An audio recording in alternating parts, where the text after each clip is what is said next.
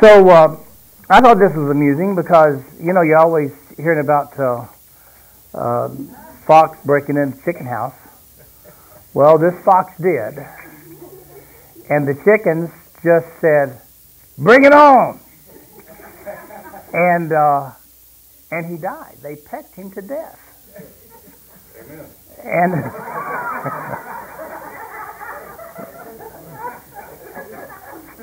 now you know it's the I mean the chicken eat the worms, poor worms.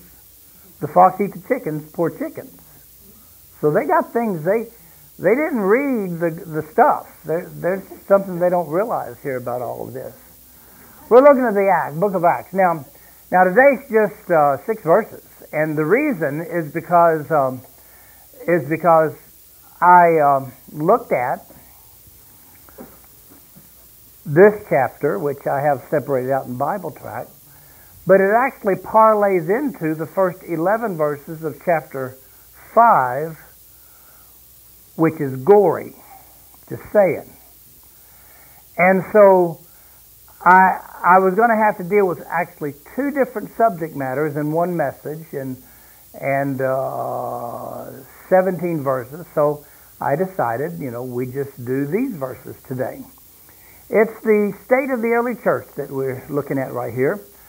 The church at Jerusalem, after just a few weeks, got thousands of people in the church after just a few short weeks. But that's not all. As a matter of fact, just a few days later, Peter and John get arrested for preaching. They preached, a guy got healed in chapter 3, been crippled from birth. And then in chapter 4, they were arrested by the temple authorities for doing something. And so they went to be locked up for the night. And after they were locked up, next morning they came out, brought in before the high priest and his family, and they said, "You got to stop this. You can't be preaching like this." And they said, "So our choice is: do we listen to you, or do we listen to God?" And they refused to stop preaching. And then they said in verse 12, "Neither is there salvation in any other, for there is none other name under heaven given among men whereby we must be saved." And so they said, "We're doing it anyway." Well, they threatened them further and then let them go. I mean, what are they going to do? So they get back and everybody's pumped. I mean, everybody's excited. We went to prison. We spent the night. We just told them they could have killed us. They could have executed us like they did Jesus. But we just told them, "No, we're not taking it. We're preaching." And they let them go. So they get back, and the church is rejoicing. We saw that last week. They had this big prayer. In verse 31, the place was shaken where they were assembled together, and they all filled with the Holy Spirit, and they began to speak the word of God with boldness. So here they're off this really, really big win. And now, we're going to see a church that you're saying, "No, we don't do exactly that way." Well, what's up with that? And here's the thing about the early church. When Jesus left, they asked him in Acts 1, when he ascended, they said, "Will you at this time restore the kingdom?" Now, what they were looking for was Jesus, for his 3.5 years, said the kingdom of God is at hand. And what they knew it meant was what it meant from the Old Testament, and what they had taken it to mean was that Jesus Christ was going to rule on the earth as the Messiah, and he promised the 12 apostles that they'd sit on 12 thrones around him, and they would rule the nations. So naturally, all right, we got that crucifixion thing out of the way. Jesus told us he had to do it, and we thought maybe not, but he did. But then he resurrected, and now he's been with us for 40 days teaching us. And so he's getting ready to ascend, and they're saying, "So now? I mean, like tomorrow, do we start this?" And he says, it's not for you to know the times of the seasons which the Father has put in his own power. But, verse 8, Acts 1:8, you shall receive power after that the Holy Spirit has come upon you, which happened on the day of Pentecost. And you will be witnesses unto me in Jerusalem, Judea, Samaria, or to you, Samaria, and to the uttermost part of the earth. So now if I'm there listening to that day, you know what I'm thinking? We said, tomorrow the kingdom? He says, no, there's work to be done. You got to do this evangelistic thing after the Holy Spirit comes upon you. So they're expecting the kingdom on earth that had been prophesied all the way back in the Old Testament. There, and I would be too. If I had listened to Jesus say those words, I would fill in the holes in what he said, and I would say that means that when we've done this missionary thing, he sent them off for 2 missionary journeys before. And he sent them 2 by 2, sent 12 2 by 2, then he sent 70 2 by 2. So saying, okay, we go do this, and when we are finished doing this, then we start the kingdom. Now that's what I would think, right? That's what you'd think. Now there was no rapture taught at that point. Just, we're going to start the kingdom. All right, so they're pumped. They are pumped. If you knew that the rapture, the catching away, was going to take place on April 15th, would you do your taxes? No, seriously, would you do them? Would you do them? I wouldn't mess.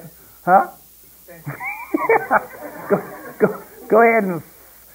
That would show some doubt, though. That would show some doubt. That shows some doubt. I mean, now I wait till the 15th anyway. Actually, I get started usually around the 13th. But I mean, think about it. They're sure. They are sure the kingdom is right there. So they're living their lives differently. I remember what you were doing October 23rd, 1962? I remember getting on the school bus that morning. It'll come to you in a minute. Thinking this may be the day that we all die. The President Kennedy, had gotten on TV the day before and said they were blockading. And it was feared that the missile, they knew they had missiles aimed at us from Cuba. And we all thought, I mean honestly, we got on the bus, it was solemn that morning. Usually we're throwing paper wads and cutting up, but that morning we all sat there and we honestly thought that we may not make it home from school. It's an awesome feeling to think that you're going to die. Well, these people, they're not going to die. They're going to start the kingdom. Nothing else matters. So you have to get the state of the church, the state of the mind of the people.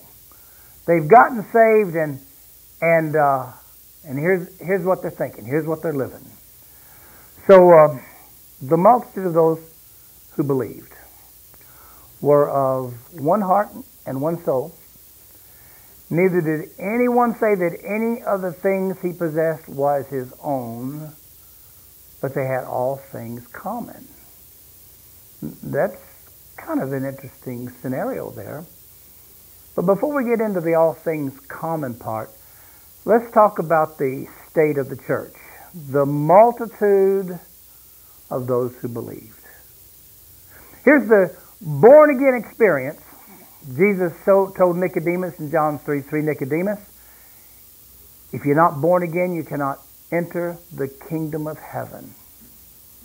So then they have this discussion about what it means, and Jesus explains, Nicodemus, and I'm not talking about physical birth, I'm talking about spiritual birth. You got to be born physically as well as spiritually, or you will not enter the kingdom of heaven. So, at that point, Jesus established some guidelines. There is this experience.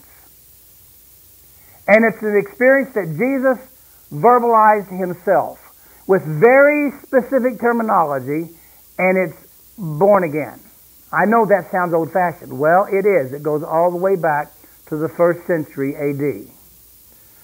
And Jesus said this, you got to be born again. Nothing else will do. It's not how good you are. It's not where you've been. It's not the family you were raised in. It has nothing to do with any of those things. It did in Judaism, by the way.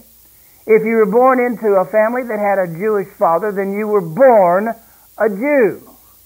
Religiously and ethnically, you were a Jew in every sense of the word. But Jesus says, no, that's not what this is.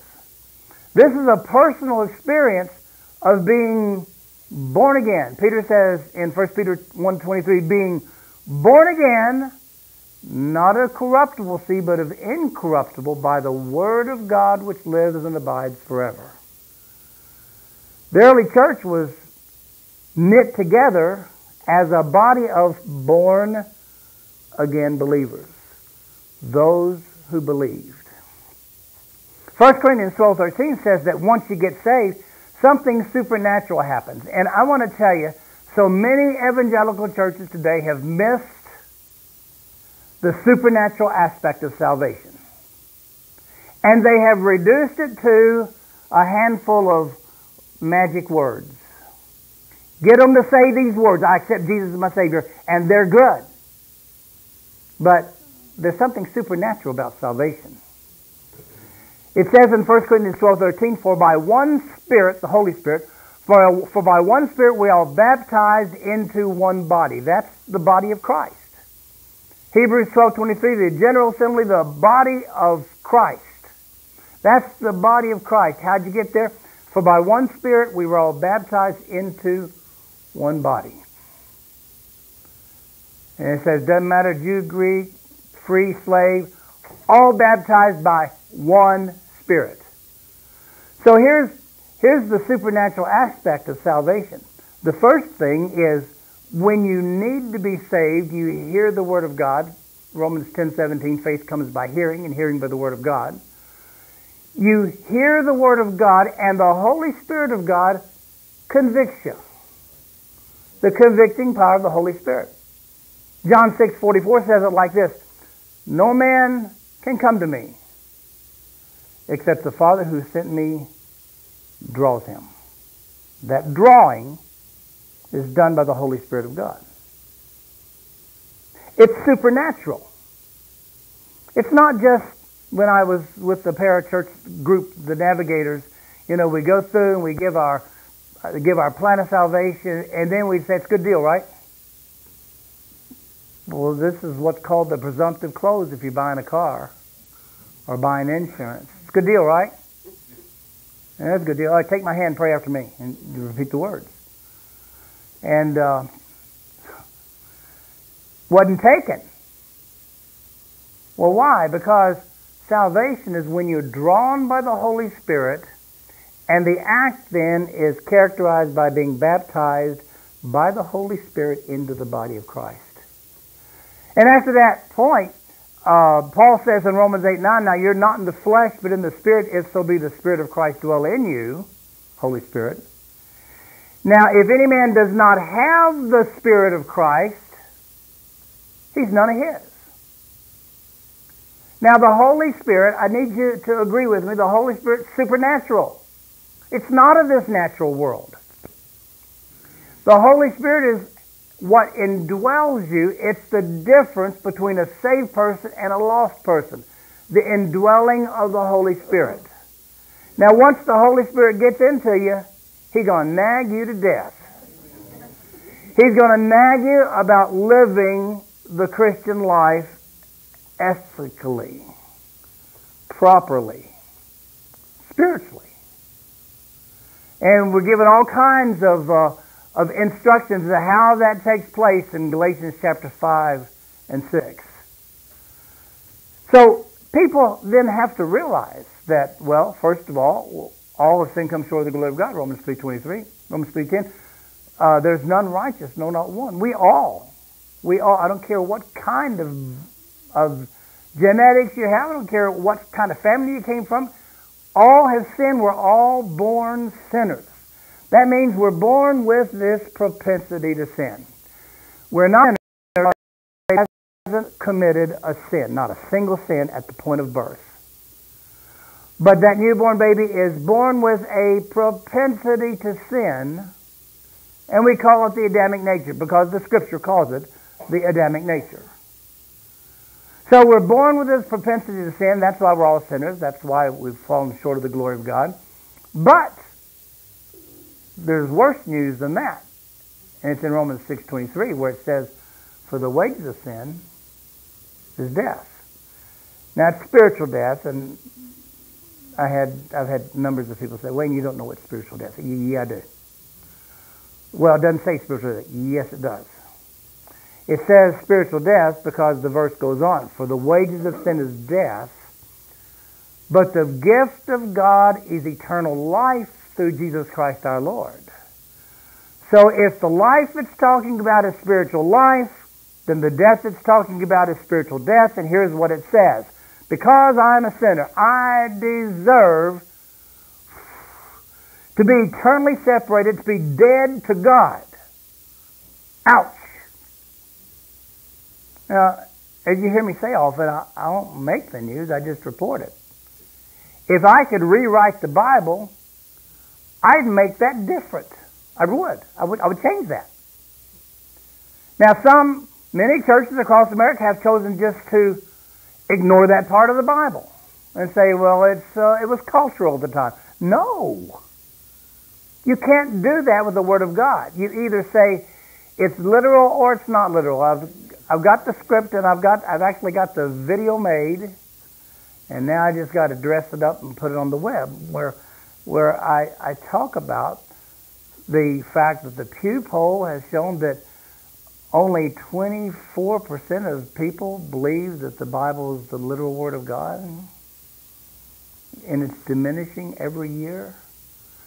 And they get hung up on things. They say, well, yeah, no, it couldn't be that. That can't. And they don't recognize that reading it out of context makes you think a lot of things must not be literal because you're reading it out of context. You know, when my wife says, don't touch the pan. Well, that's not all the time, because I don't even want to touch the pan unless I think there's food in it. I mean, you know, there was a context to that don't touch the pan, right? Well, there's a context to everything written in the Word of God. And when people take it out of the context, by the way, even some of the best Christians take Scripture out of context a lot, okay? But what was it? Amy posted something. I liked it. Let me see. A verse quoter ought to be a context thinker. Did I get it right? Did I get it right? That's close enough. You get what I'm saying? If you're going to quote a verse, quote it in context.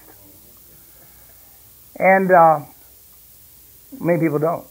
Well, if the wages of sin is death, what do we do about that? Well, here it is. Romans 5:8. God showed His love toward us in that while we were yet sinners, deserving of death, Christ died for us, died in our place. So there's this substitute for this spiritual death. And then to top it off then, Romans 10:13, for whoever calls upon the name of the Lord shall be saved. Now, if you're talked into, if you're coaxed into calling upon the name of the Lord, and it's not the Holy Spirit, that won't take. When you are drawn, John 6:44, by the Holy Spirit to say, I want to trust you as my personal Savior, the words don't really matter. What matters is the not the Spock mind meld, but what happens is the meld that we have with our spirit and God's Spirit, where we are born again, indwelled with the Holy Spirit, baptized by the Holy Spirit into the body of Christ. These people, that's what they had in common. They had in common the fact that they were bound together, They had lots of different beliefs about things because they'd come out of a Jewish background. But what they did have in common is they had all trusted Jesus Christ as their personal Savior.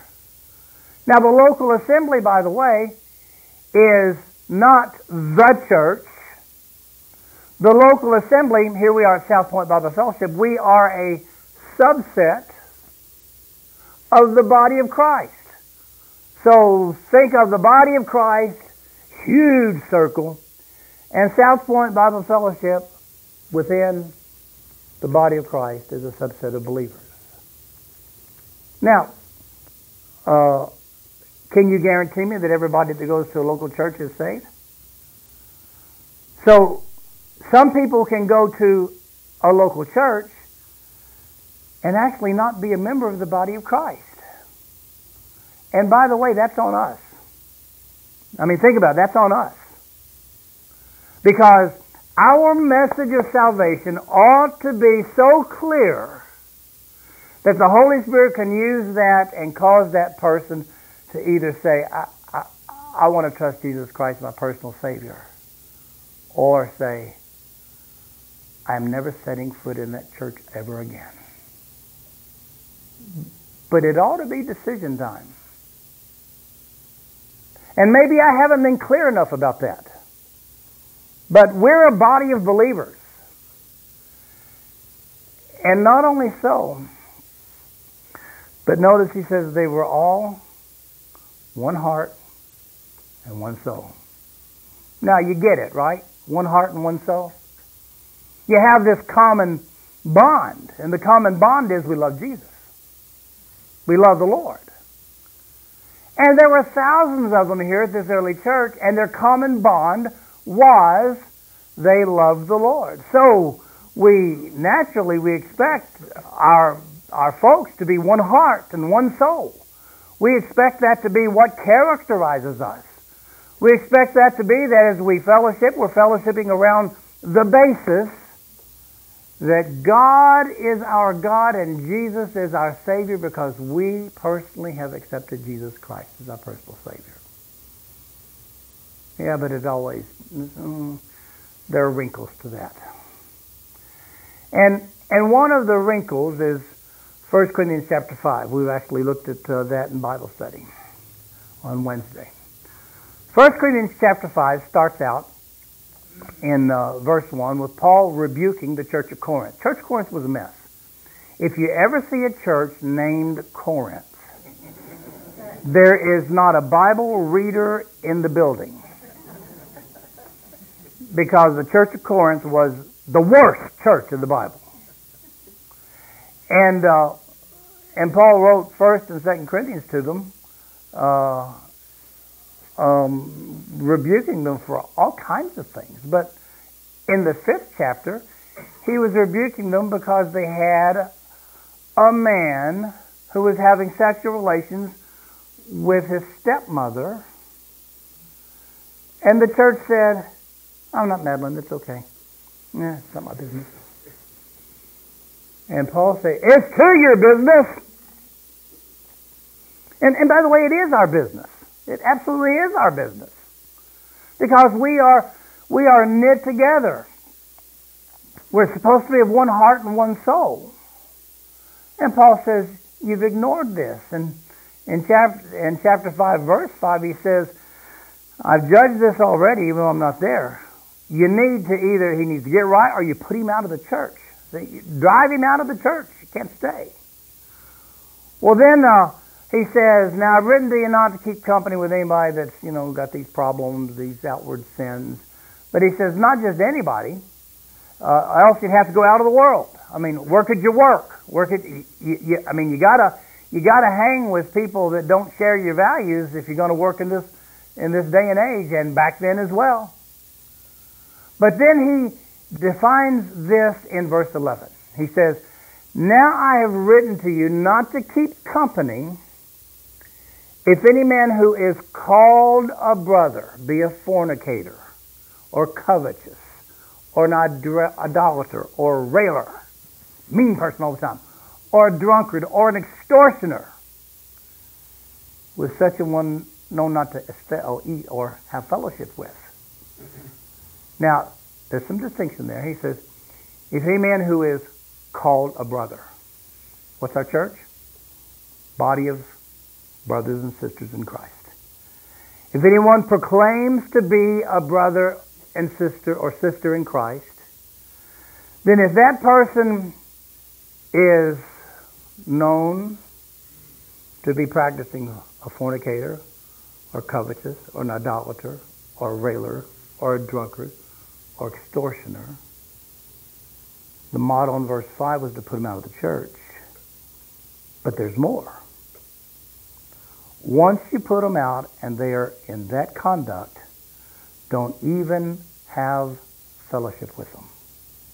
Now, by the way, I dealt with a family, it's probably 10 years ago, where a couple in the family, they decided they didn't get married and they started living together.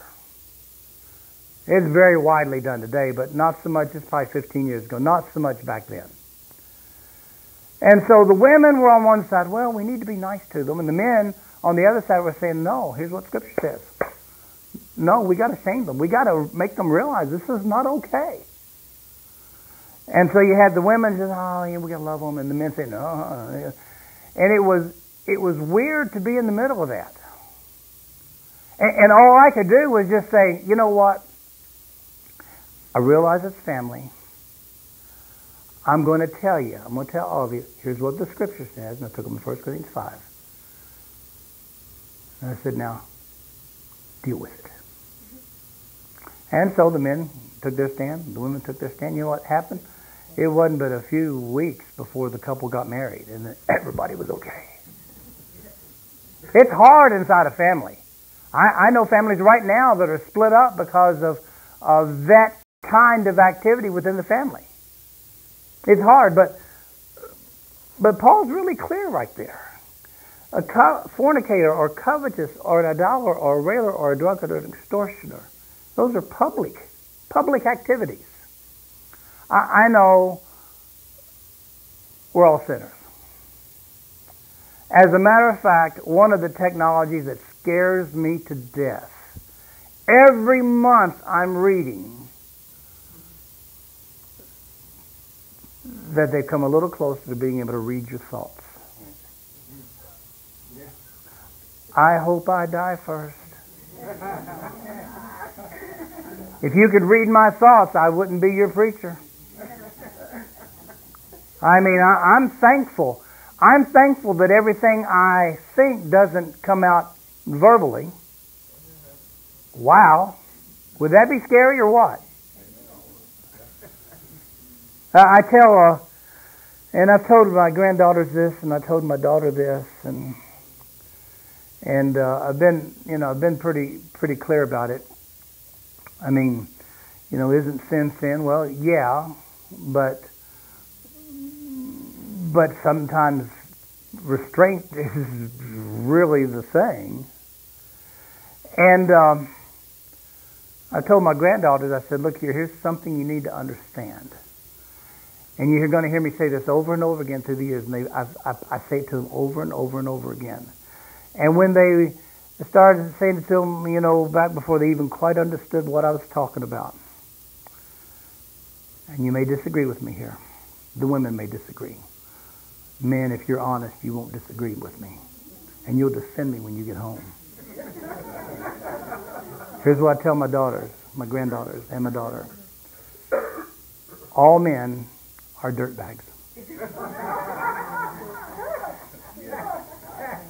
All right, now women, you're looking, you're saying, no, not my husband. Yes, he is. If you knew what men think when they see a woman, you'd say, you got to be kidding me. No, I mean, and so I just had this talk with my youngest one the other day. I said, now, when you go out with a guy, he can come from a Christian family. He can be one of the best Christians you ever met. But there's one thing going through his mind. And that's why? Because we're sinners by nature. Restraint, restraint, restraint, restraint. The Holy Spirit gives us restraint. That's what makes us different. So what about the person that ignores the restraint of the Holy Spirit and just lets it all hang out? Well, that's what he's talking about in 1 Corinthians 5. A person that's a fornicator, that's pretty obvious. You may not know about it, but if you know about it, or an extortioner, just think about the list. All of them public. When you know that's going on, they can't stay in your church in good fellowship. Now, interesting thing about extortioners, they don't actually have a national movement trying to recruit other extortioners. Well, that may be robocalls, I don't know, but they don't. Have you ever met an adulterer that was proud of it? Did you, hey, I'm an adulterer. And I've joined a movement called Adulterers International. No, there's okay, Hollywood, yeah. There's not a movement. Now, I'm not responsible for anything anybody does unless it becomes overt. I can't read your mind. I can't determine how saved or unsaved I think you are. And let's be frank here for just a moment. Is Frank here? Okay. Don't tell him I'm mentioning. Let's be frank here for just a minute. You can't even be sure I'm saved. You can't be sure. You don't know my mind. Our thoughts are our thoughts, at least for the time being. Our thoughts are our thoughts. But when sin becomes overt, God calls upon the church to identify it and to deal with it. So that's why I single this out. Does your church ban gay marriage? Then it should start paying taxes. I never actually read Splinter, but it's a left-wing publication. But you know, I picked one article because it had the nice picture there. But there were literally dozens of articles saying the same thing, because let me tell you something, they're getting ready to come take our tax-exempt site. Now, I've been saying this for 30 years. They're going to take our tax-exempt status, you know what I mean? They're going to take our tax-exempt status if we don't endorse gay lifestyle. As a matter of fact, the EEOC, a lot of people don't understand the EEOC, Equal Employment Opportunity Commission. It's an agency. The president appoints the leadership. Congress doesn't get to vote on what they decree to be discrimination at all. They just add it if they want to. If you challenge it in court, it could go all the way up to the Supreme Court if you have $10 million to spend on legal fees. So with millions of dollars they bring to bear on a baker, on someone, you just usually have to, because you can't financially defend yourself, you just generally have to fold and comply. Well, look what they've added. The EEOC is responsible for enforcing federal laws that make it illegal to discriminate against a job applicant or an employee because of the person's race, color, religion, sex, including pregnancy, gender identity. That's been added in recent years under the Obama administration. Wasn't there before. And sexual orientation, national origin, age if you're over 40, disability or genetic information. Now, did Congress vote on putting the other? No, they didn't vote on it. The agency just did it. Under the Obama administration, they added the sexual orientation and gender identity. And they're now, because that is the rule of law. Congress didn't make it. It's the rule of law because the EEOC says it is. You got a few $1 million to defend yourself? Good luck on that. And so, when they say you can't discriminate in 2012, they went after the Hosanna Tabor Evangelical Lutheran Church that had a school. They let a lady go because she violated the church covenant. It's really an interesting story. It's pretty involved. And this little bitty attorney, storefront attorney, that had a child in the school only had like 30 students. He went all the way to the Supreme Court and defended it before the Supreme Court. And because they called their teachers ministers, so this wouldn't have worked with the cafeteria lady, or because they called their teachers ministers, the ministerial exceptions from the First Amendment of the Constitution,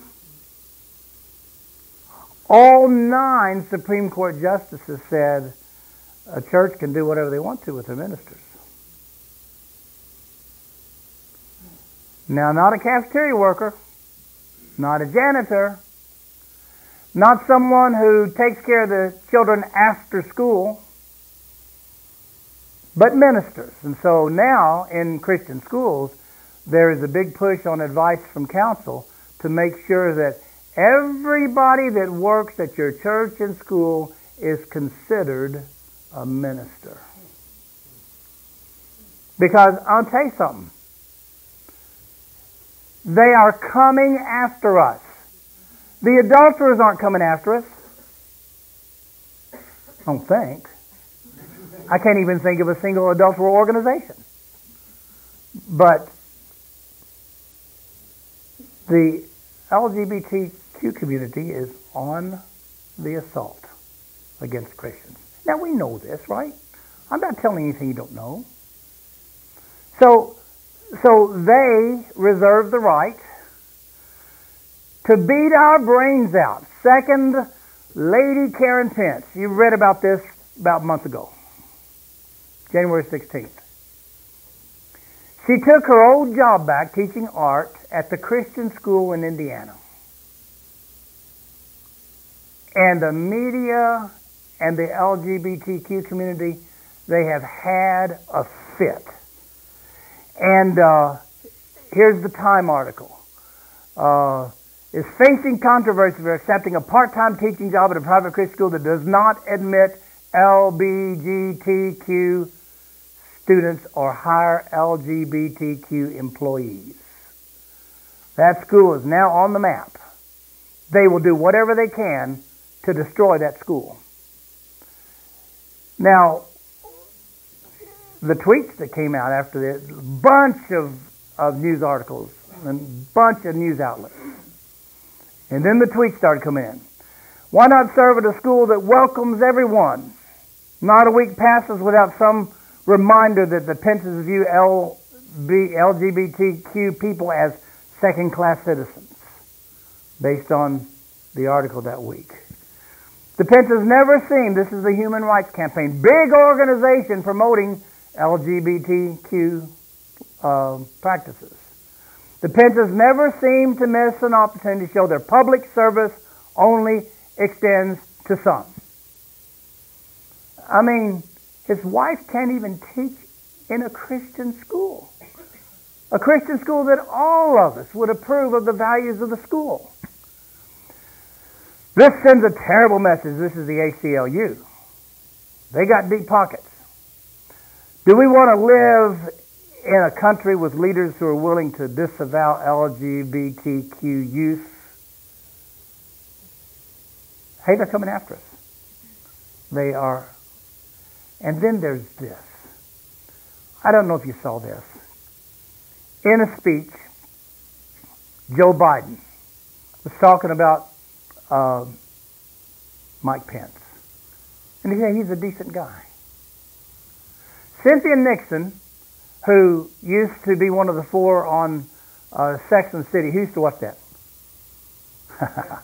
Yeah, almost got you. She was one of the 4 promiscuous gals on Sex and the City. Now she ran for governor of New York, and she'll keep running till she's openly homosexual. And so when Joe Biden said that Mike Pence was a decent guy, she tweeted out and told him that is with all of this anti-LGBTQ politics. And then Joe Biden replied there on Twitter, "There's nothing decent about being anti-LGBTQ." And that includes the vice president. I mean, that's how intimidating the gay community is right now. They are coming after us. It used to be the Russians, but no, now it's this community. GLAAD, G-L-A-A-D. All right, let me finish preaching, okay? G-L-A-A-D, GLAAD. The National LGBTQ Rights Organization. They've got, over here on the side, this is the people, these are the conservatives that they consider to be anti-LGBTQ. And so for everybody that wants to attack them, they have a profile for each one showing how they are against, giving you information on what they've done that offends the LGBT community. And here's the list that you can't read right there, right next to it. Look at the people on the list. And you'll notice as we go down through this list, you see a lot of politicians. You see people you know. No liberals on here. Jerry Falwell Jr. is on there. These are Nikki Haley's on there. These are the people that they say must be stopped. And if you want to go after them, we've developed a profile on these people that you can read to gather your information to go after them. And notice what's last. The Evangelical Leadership Dinner. So, the extortioners don't have a national organization to come after us. The adulterers don't, as far as I know. But the homosexuals do. And they hate what we stand for. And they are going to muscle their way in as they tried in 2012. But they are going to continue to use intimidation tactics. They're going to boycott. They're going to do everything they can as their power increases. They're going to do everything they can to shut down our tax exempt status and to force us to integrate into our congregation. I see it as a problem. But let me move on. Now the multitude of those who believed were of one heart and one soul. Neither did anyone say that any of the things he possessed was his own. But they had all things in common. I like that. As a matter of fact, you know, a lot of people are bemoaning the simplified tax structure. For me,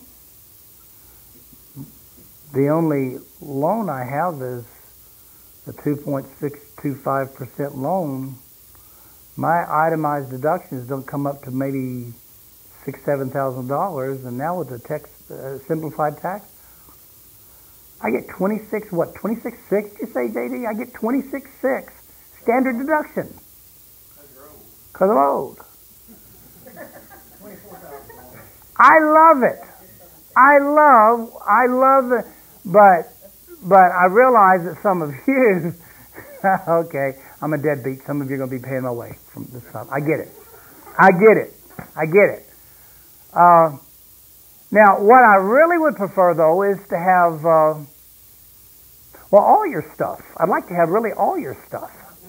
I'm looking around here and I'm thinking if we share, if we do what they did, have all things in common, I think I come out pretty good. Now, why don't we have that? Now, remember the situation? They thought that in just a few weeks, maybe months, we're going to start the kingdom. We don't need this stuff. What we need to do is we need to get to this task that Jesus talked about. We need to go evangelize. Therefore, let's pool our resources. You ever lived in a commune? I have. It's called Marine Corps Boot Camp, where you share everything. The day the drill instructor came down the line with a jar of honey for each line, we lined up across the little, what we called the street. It was only about 8 feet wide. And the drill instructor gave all of the guys whose letter began with an A, name began with an A, and then N over here, I was a T, I was always at the end. When they lined up alphabet, T's are always at the end. When they lined up by height, 5/8 is always at the end. I was always at the end. One spoon. We're getting ready to go do the competition for the PFT. And everybody's going to take a spoonful of honey off this spoon.